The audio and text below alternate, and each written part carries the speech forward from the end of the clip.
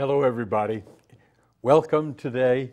What I want to do is go to Matthew 28, and I want to read one verse of Scripture, a passage we all know very, very well. It's Matthew 28:18, and here's what it says. And Jesus came and spoke to his disciples, saying, "All power is given unto me in heaven and in earth."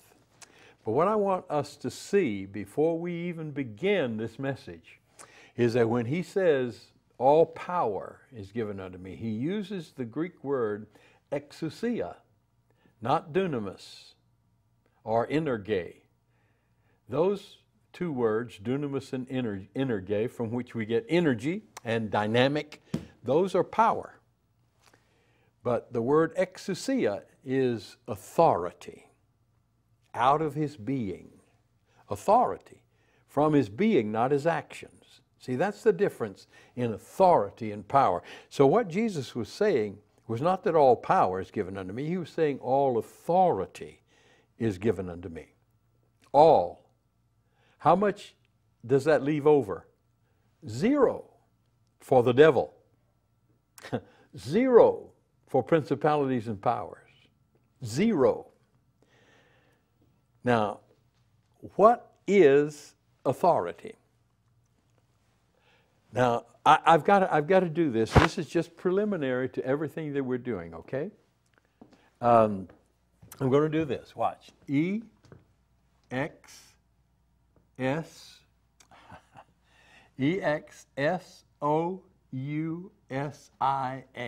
There's the Greek word. And look here now. This word. EX is out of, meaning from, ousia. And this is my inner self, my being. This doesn't depend on something I do, it depends on who I am. This is authority. Now, power, watch, power is the ability to effect change. Let me give you what I jotted down. The ability to overcome opposition. That's power. The ability to overcome opposition, to come out on top. That's power.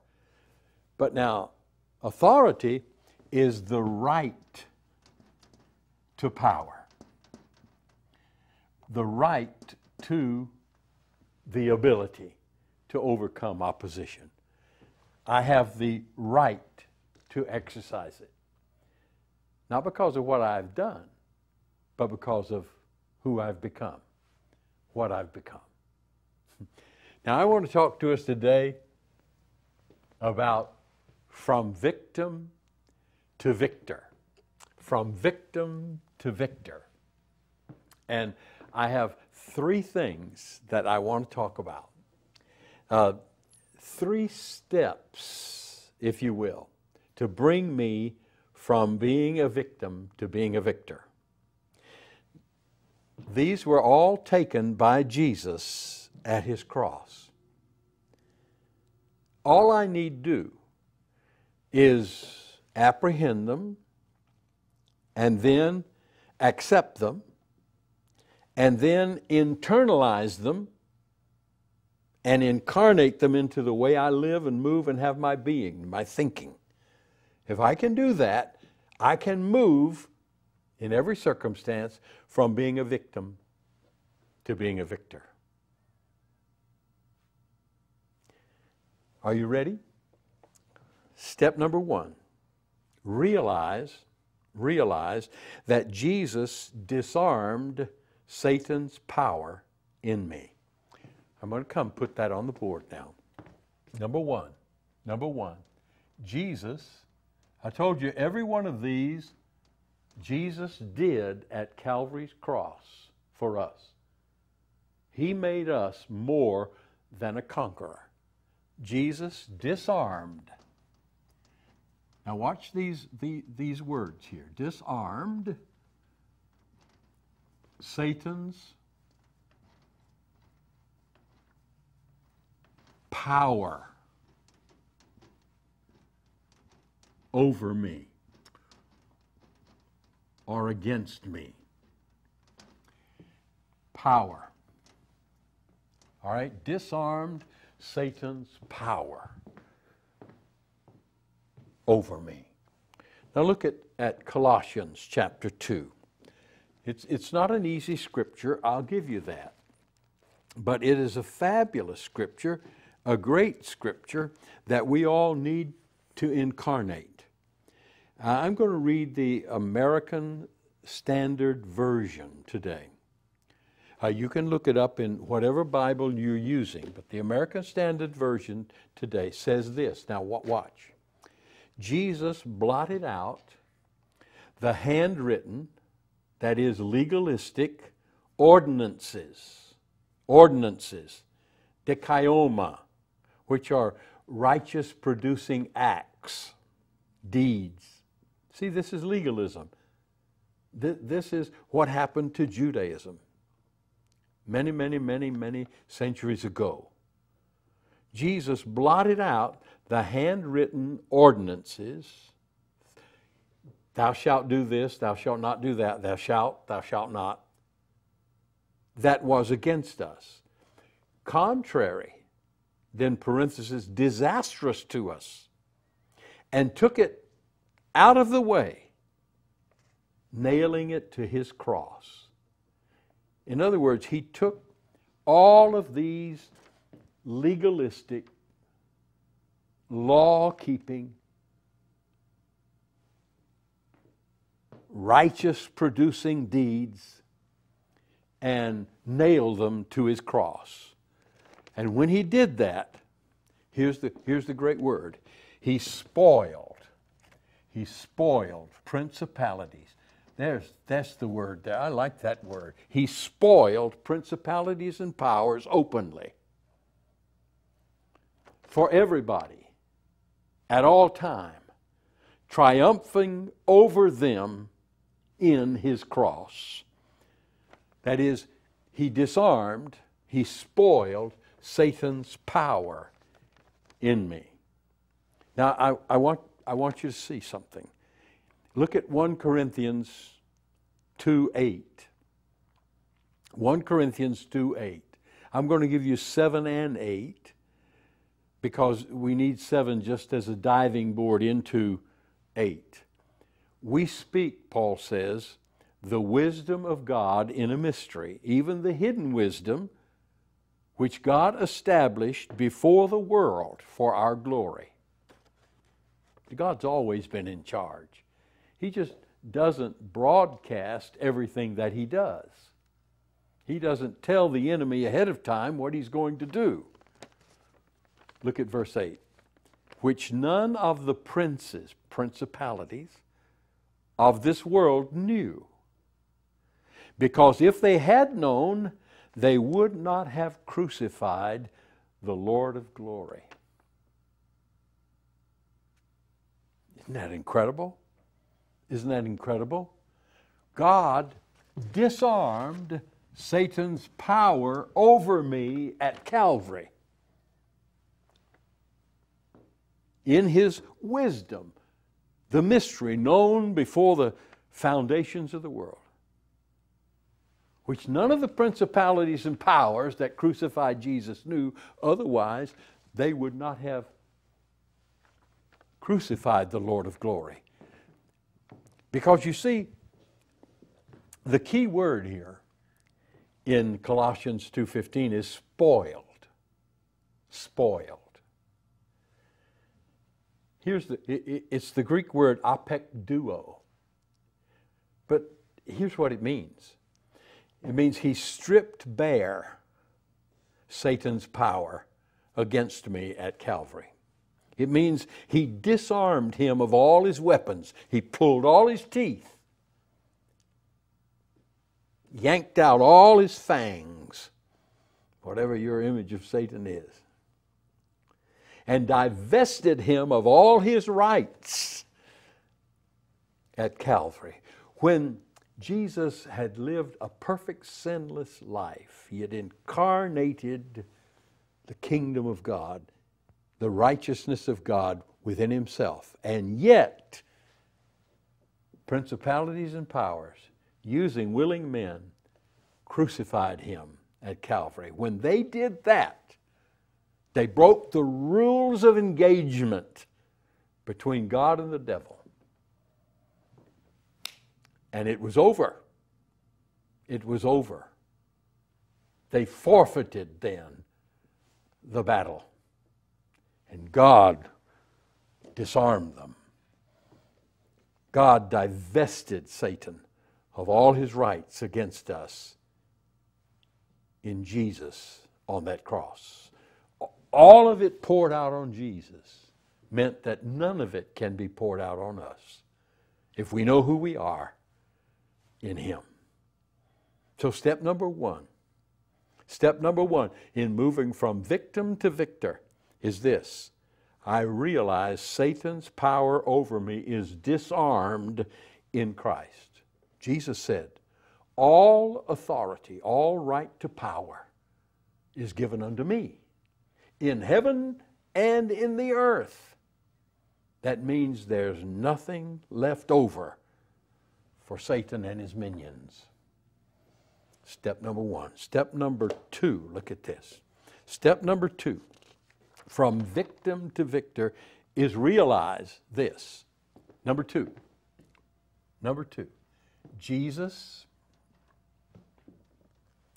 damaged Satan's person in me. Wow. Watch. Now, note the word damaged now. He damaged Satan's person.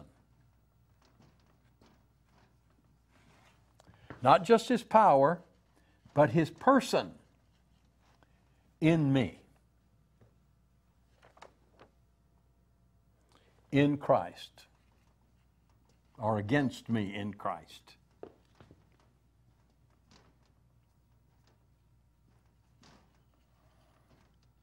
Now, when I make that, it's not an X, that's a key, a Greek key, and it always stands for Christ in the Bible. Jesus damaged Satan's person against me in Christ. So he not only disarmed his power, but he damaged his person. Now we looked at Colossians 2:15 there. Let's come to Hebrews 2:14 in this passage. Here's what it says. For as much then as the children, that's we, are partakers of flesh and blood, and we are, here it is, we all live in it, he, Jesus, also partook of the same. He became incarnated, that through death he might destroy him that had the power of death, that is, the devil. Now, I know a lot of people misapply this passage. The devil is not dead. He has not been made extinct. He's still around, and he still does a lot of damage. So we have to look at this word destroy, don't we?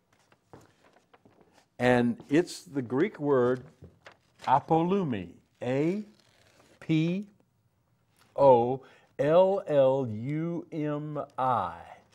Learn that word, if you will, because it's in the book of Revelation. In the book of Revelation, Satan is called Apollyon.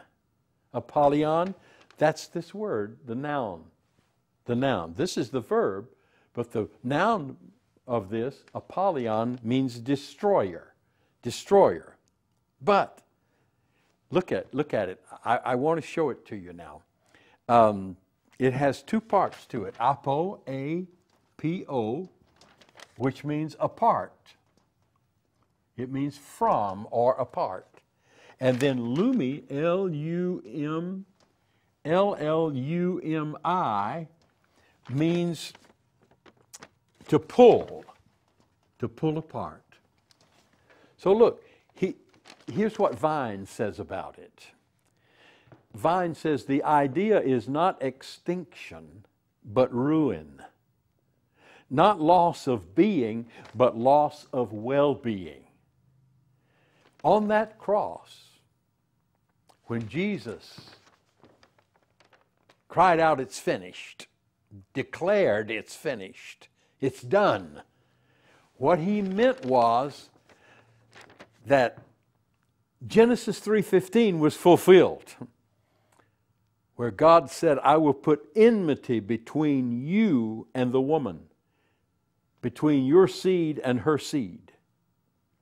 Her seed, born of a woman, shall bruise your head, but you shall bruise his heel."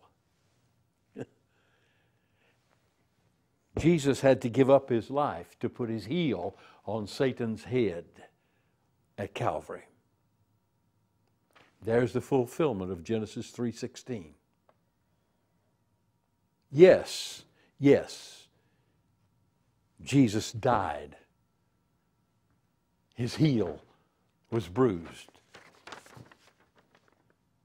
but Satan's head was bruised at Calvary. I remember years ago, I was a little boy, a very small boy. I must have been 5, 6 years old. And my dad was a good fisherman, a good country fisherman, and he loved to fish the back rivers of streams of the rivers of South Georgia. And we were fishing one day, and he pulled the boat up near a tree, and he laid out the anchor, and I was up under a little tree fishing, and he was out, had a better perspective, because he was the one who was going to catch the fish, not me. But I was sitting there fishing and watching him fish, and my dad turned around in the boat, and he said, "Son, be very still, don't move a muscle." And he reached down under the seat, and I didn't even know he'd brought it. And he pulled out a little small 22 caliber rifle. And he took that rifle and he aimed it straight at me, straight at my head. And I said, "Oh my goodness, what have I?" No, I trusted my dad. And I just looked at my dad and I didn't move. I did exactly what he said. And he raised that rifle up just over my head, about 2 feet over my head. And he waited for just this instant, and pow, he pulled that trigger. Pop, right up over my head. Of course, I jumped into his arms. He grabbed me and moved the boat out of the way. And I looked back, and there had been swinging over the top of my head a big water moccasin, poisonous water moccasin, just about ready to drop down on this little target that was in that corner of that boat, and to bite me and to store me up for food. My dad caught him right in the top of the head, and he nailed his head to the tree. He nailed that venomous serpent's head to that tree. We went on, got away, and I was glad to get away. But when we came back an hour or two later, I looked at that tree, and my dad pointed and said, "Look at that, son." And that old snake's head was nailed to that tree, but he was still moving in his death throes. He was moving. He was moving. And I was as scared of him when he was wagging his tail as I had been earlier on. This is what Jesus did for us at Calvary. It cost him his life. He was wounded for our transgressions. He was bruised for our iniquities. The chastisement of our peace was upon him, and with his stripes on that tree, we are healed. Step 2, from victim to victor. Number 1, realize that Jesus disarmed Satan's power against me. He has no more right to power. All authority is mine, said Jesus. I have nailed his ordinances against you to my cross. You're free from them. Number 2, I have damaged his person against you at Calvary. No, he's not extinct. He's still around. But if you truly know who you are, and you will recognize that greater is he that's in you than he that's in the world, he is a defeated foe. His teeth have been pulled. His head is nailed to Calvary. All that's left of him is that fear, his wiles, his strategies against you.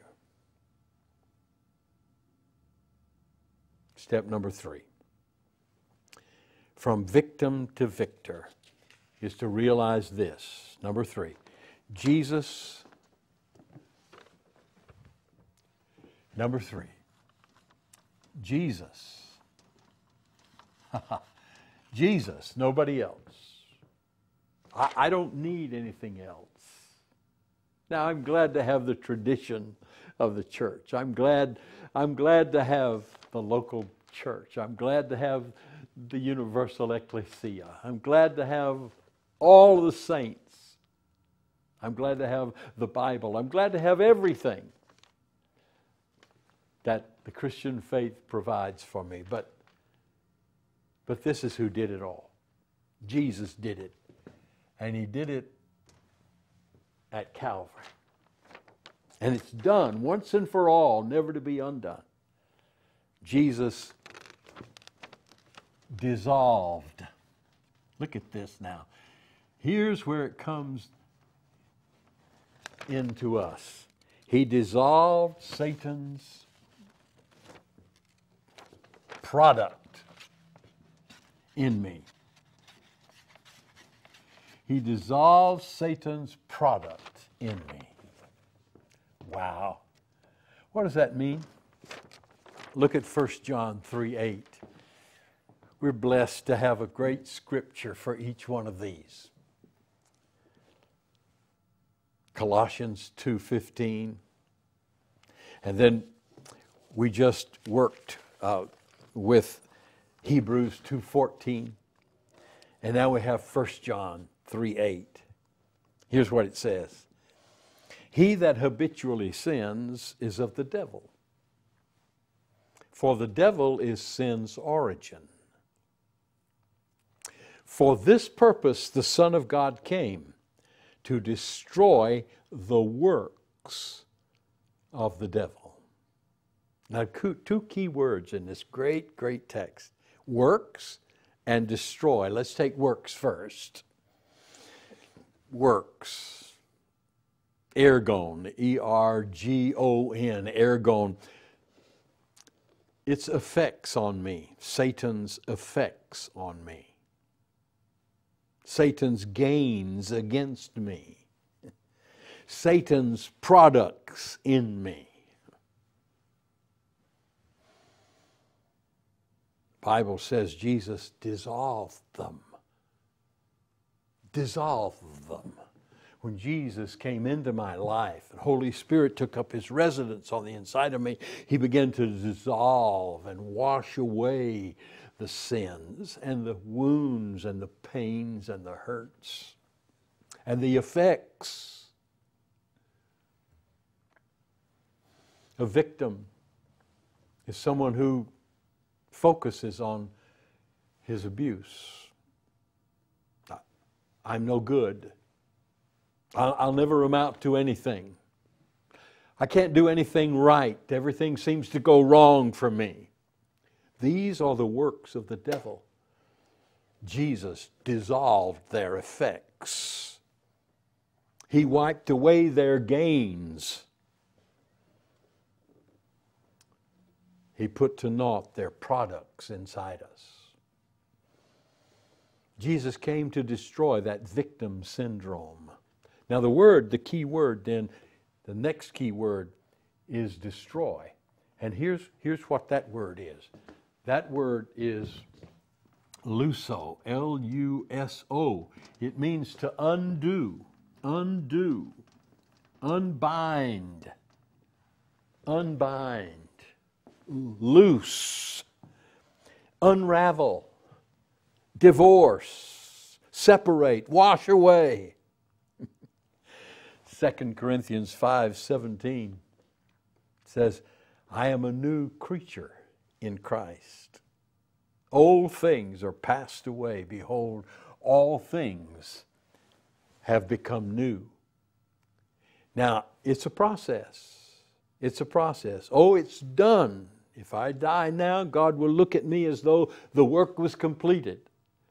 But I know it's not fully completed, and it is a process going on inside me. God is every day unbinding, unloosing, unshackling me from my victimhood to make me more than a conqueror, a victor in Him. Paul said it like this, Philippians 3:13, forgetting those things which are behind me and reaching forth to those things which are before me, I press toward the mark for the prize of the high calling of God in Christ Jesus. Wow.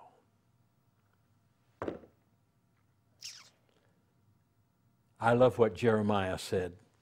In 29:11 he said, I know the thoughts I have for you, thoughts of peace and not evil, and to give you a blessed end, a future you long for. I am no longer a victim. You are no longer a victim. You are now a victor in Christ. Because Jesus disarmed Satan's power over you. He damaged Satan's person against you, and He dissolved Satan's product inside you. Now I can say with the great John, greater is He that's in me than he that's in the world. And you can say it too. God bless you. I'll see you next time. This has been brought to you by Ron Cottle Ministries. For more information, please call us at 706-256-0100, extension 217, or visit our website, roncottleministries.com.